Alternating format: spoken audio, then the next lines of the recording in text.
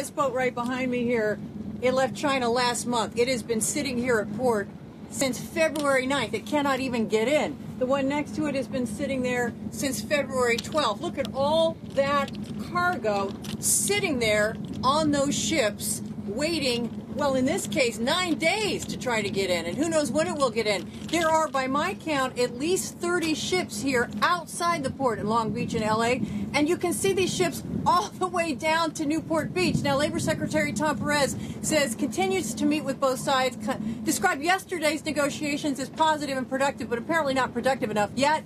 We are told that both sides are reportedly close on pay, but the big issue, as we've reported before, remains arbitration. The union unilaterally wants to be able to fire the arbitrator down here in LA and Long Beach, which, according to the AP, this guy, David Miller, is a former union guy, but the union says he has been unfair to them in arbitration, and basically he is appointed for life. Now, Macri says that usually 10% of goods from China go to the East Coast. That is now up to 30%. At twice the cost, and expect to see the word port in a lot of earnings reports. Perry Ellis blaming it already for a $23 million shortfall in fourth quarter sales. And Los Angeles Mayor Eric Garcetti says, even if this thing ended today and everything was good, it'll take a long time to unclog the system.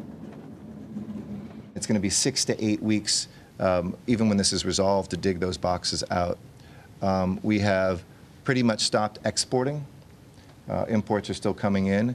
But that means that our agriculture, that means that our raw materials that we're exporting out of the Port of LA are not moving.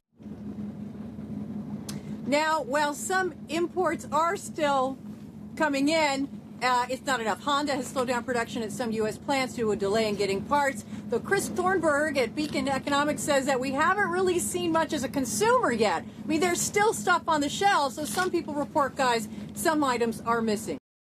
Hey YouTube fans, I'm Landon Dowdy from CNBC. Thank you so much for checking out our channel. You can subscribe by clicking right here to check out the latest Mad Money CEO interviews, market news, financial advice, and product unboxing. Enjoy!